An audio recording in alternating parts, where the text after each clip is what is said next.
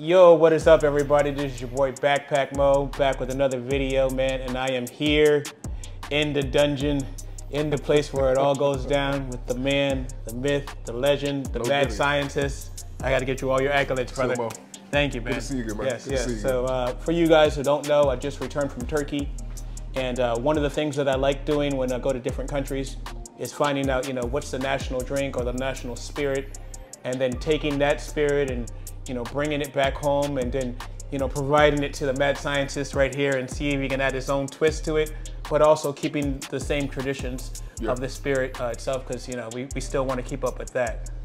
Today, this was a tough one for me personally, because I was in Turkey and I brought home some Turkish Raki. And for that, I've had it before, but the only thing that bothered me about it was that black licorice taste, and it was just kind of just like, it's in your face. It's a little rough. Yeah, so I decided, you know what? If I bring it to the mad scientist, he can turn water into wine. He can make something special. So you selling me hey, bro. So I know he can do it, and yeah, we're here to to see what we can do. So Justin, take it away, man. All right, man. So, I was doing my research on it. I saw a couple of your videos, and I have a Turkish friend, and I was asking about it, and they were saying it's such a traditional drink. So I got two different cocktails for you today. The first one, I want to keep it as traditional as possible while putting a little spin on it. And then the second one, we got a little experimental. So we're gonna try it out and see if it works. But I think we got something good in our hands.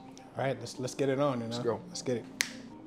So Justin, traditionally the Raki itself is just going to be poured over a little bit of ice, or poured over water.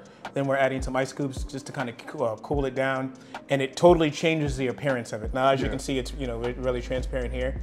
But once you pour water or add water to it, it kind of gives it some type of milky look to it at the end. So this is basically a Turkish spirit. It's very similar to like a licorice. And she's gonna show, I guess, how you're supposed to serve it. So you add a little bit of water to it.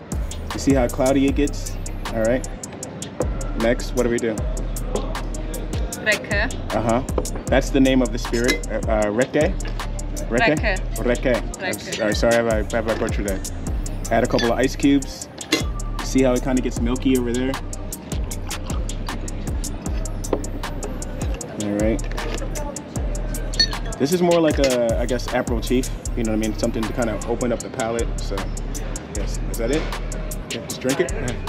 All right. Whoa. Here. Right. Oh yeah, it smells like black licorice to me. So let's taste it and see what it's like. Wait, hold on, what are we supposed to do? Go down. Cheers. Right, down one more time. Oh, no. All right, there we go.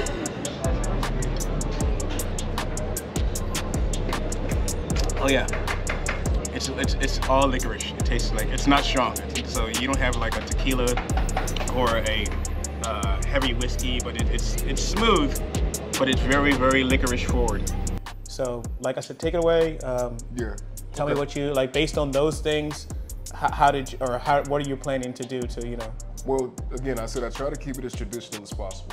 So I saw the color change when you added to it. It's almost like certain absinthe drinks, take absinthe and they'll have a little sugar cube and pour water over it and change the color up a little bit. I wanted to switch that up, so I went through a couple different iterations in my mind about what to do. My initial thought process is, all right, man, when I did my research, apricot is like one of the biggest fruits from Turkey. I guess some people say that's where apricots came from. Really? Okay. So I wanted to do something with apricot. So I wanted to initially take apricot and make it like a clarified punch almost, with the milk and the acid and everything, curdle it up. But then I found out peach was something that was also big in Turkey as well. So what I went ahead and did was I made a apricot and peach clarification, but there's so much pectin in peach. There's a little pectin in apricot that I just figured, let me go ahead and leave the milk curds out. It's gonna take the drink and kind of change the texture in a way that I didn't necessarily want to do. So what I did was I blended some peaches, I roasted off some apricots, blended it all together, added some water, let it steep for a little bit, added a little bit of sugar just to give it a little bit of sweetness because the apricots weren't as ripe as I would like them to be. And then I put out 9 bottles and try to put this through coffee filters. Yeah, this took me about 14 hours. Y'all should have seen it. It was a mess. But I think we got something good here. So what I'm gonna do is, well, first add a little bit of the apricot peach water. So there's no liquor in this? There's no liquor in this at all. Okay.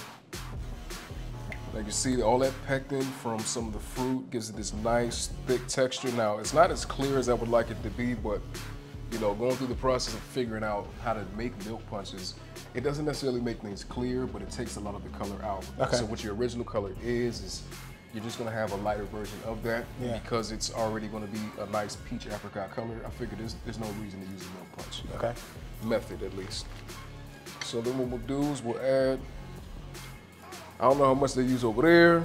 We got a light bottle here, and I'm sorry, you left me with more than we're seeing right here. You know, yes. Grandma came over and she tapped us a little. It's okay. No, traditionally, so when you sit down, they normally give you a bottle like this for the table, right? And you kind of just prepare it for yourself. Exactly. Whether you want to add the water or whether you want to drink it straight, you really don't get like a shot of it. They give you this per table. You can get larger bottles than this, but this is traditionally how you're going to give it, you know. Yeah. And you know, depending on who you're with or how many you may have, you can stretch this out. Yeah. So. I mean, it's very strong, and I know when I initially tasted it just by itself, I was like, I don't know, man, this ain't for me. And then, you know, after you drop the bottle off, I was like, let me try this in some water. I was like, yo, you know, this totally changes. It changes a lot, but it's not. For me, I like it. You know, I'm a Boulevardier, Negroni kind of guy, so I've gotten, as I've gotten older, I've liked those bitter flavors. Yeah. And this actually, you know, this is a nice sipper for me. Yeah. So you can already tell the color changed up a little bit. It added a little bit of cloudiness. We're gonna throw some ice on this. One thing that I thought about doing was, you know, basically making this into a simple syrup, but so I mean, I feel like it's gonna take away from it so much. It'd be such a pivot from a traditional style thing that there's a little bit of bitterness from the apricots, a little bit of sweetness from the natural sweetness from the peach. Okay. And then we're gonna throw in that anise flavor. I think it's gonna work out very well. Now, how do you think all of this, because like I said, it has that licorice type of thing, so you have a sweetness and you have licorice. Do you think one is gonna overpower the other, or do you think one will mask? I think it'll overpower, like, my thought process was too much sweetness takes away from what you're trying to do. Correct, right. It's not supposed to be a sweet additive. Right. It's supposed to be something that's bitter, floral, kind of, you know, I don't want to use the word pungent, but it's there, it kind of hits you in your face. Yes, you still want to be reminded of what you're... So when I was going through the process of figuring out what to do, I don't want to take away from that. Okay. So I feel like this is going to be a deepness and a richness of flavor from the peach and the apricot. And this is just gonna add a little bit to the back and the front as far as what you smell and what you taste on the back end. It's still gonna be nice, light, refreshing, and still like a nice little sipper.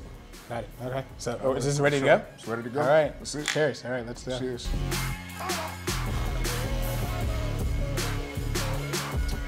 It's still forward, like I can still taste the distinct flavor of the liquor.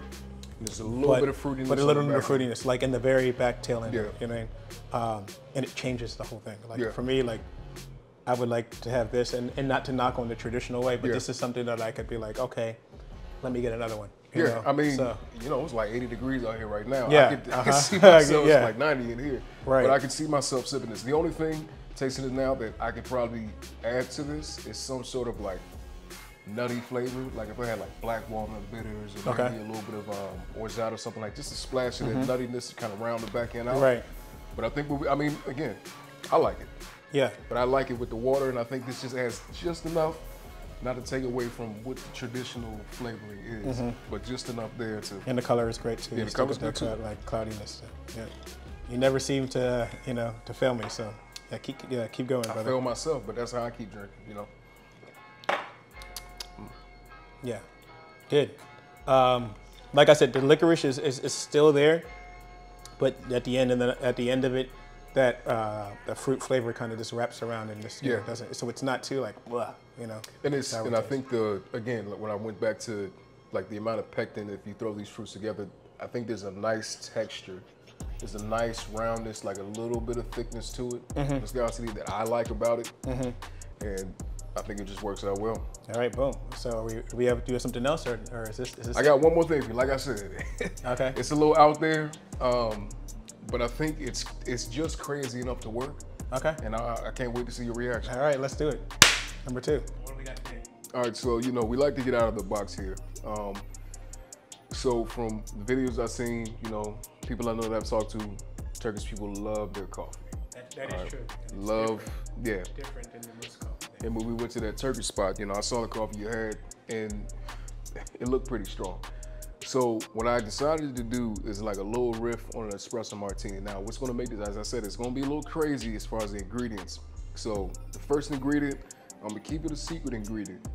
And I'm gonna have you taste it. And if you like it, then I'll tell you what it is, all right? I'll try to figure out as I taste it. All right. So the cocktail build, we're gonna do an ounce of our secret ingredient. Ounce of cold brew. Okay. This is what's gonna give it that pop. Now, I tried this with regular coffee, it just didn't have enough oomph. All right, so for a little bit of a sweetener and a little creamier texture, I got about a 1/4 ounce of French vanilla cream. And then as far as this syrup that I made, now this is gonna be rich turbinado sugar, simple syrup, but I infuse it with fennel, fresh fennel, or anise, whatever you wanna call it. Get about 1/2 ounce of that. Then we're gonna throw in 1/2 ounce of the Raki.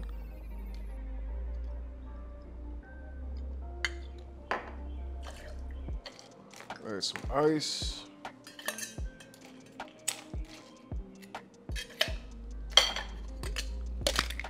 Give it a good shake.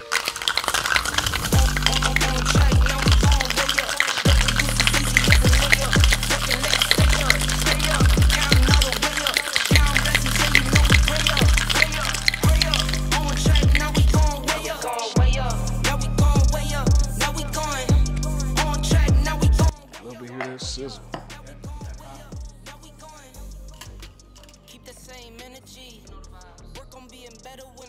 Nice and frothy, beautiful deep, kind of look like it.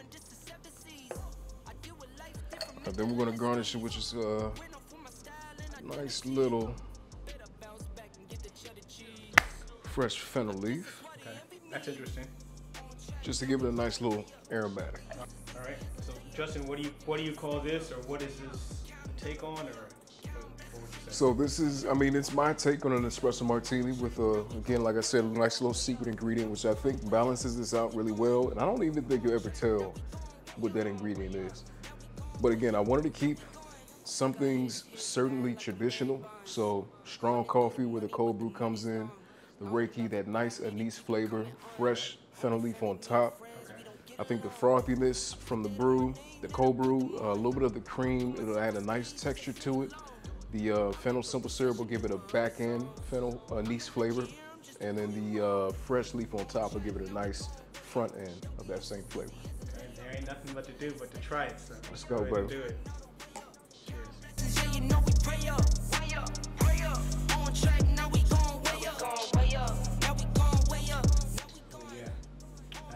That cold brew really yeah.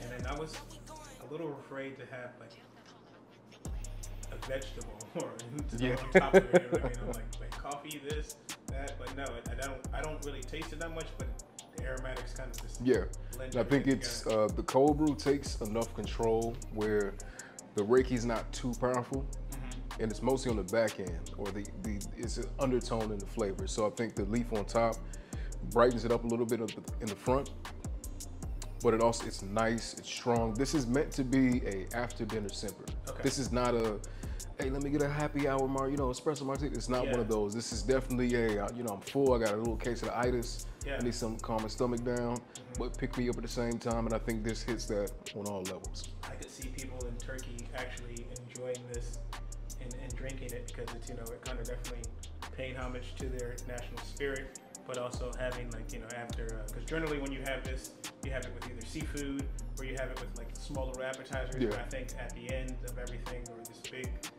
meal that you have, this is a perfect nightcap. There you go. So my question to you is, what do you think that secret ingredient is? Let me take one more sip, and if you guys in the comments can think of what the secret ingredient is, go ahead and comment before I can guess it. Yeah, I'll take one more sip and see if I can figure it out. If not, I'm gonna do it with you. Don't you're worry. gonna tell me. All right. No man left behind.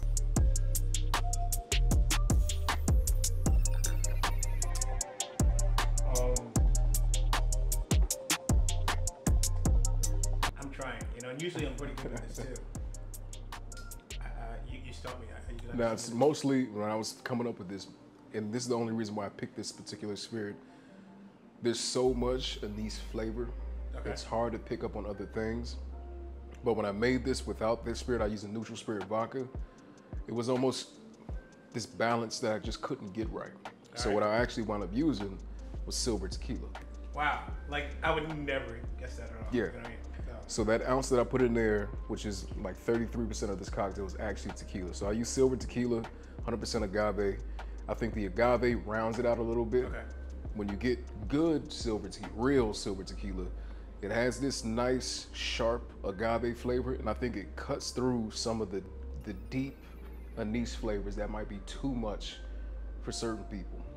And I think it gives it a beautiful balance, and you never know. And that's why I say it's a sipper. You got about 3 of these, you don't know you get tequila up in it. I definitely enjoyed this cocktail. Not to knock on the first one, but I enjoyed this one. Yeah. Moreover. This is again, the first one was more traditional. Trying to just put a riff on what's actually traditional without being too traditional.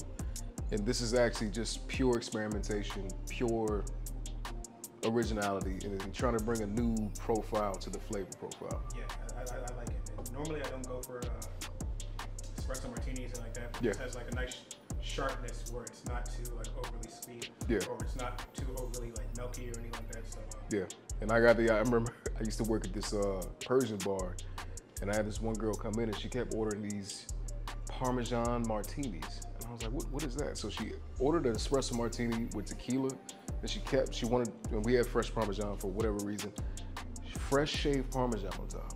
interesting. And I was about to cut her off the moment she asked for it. But she told me to taste it. I was like, you know what?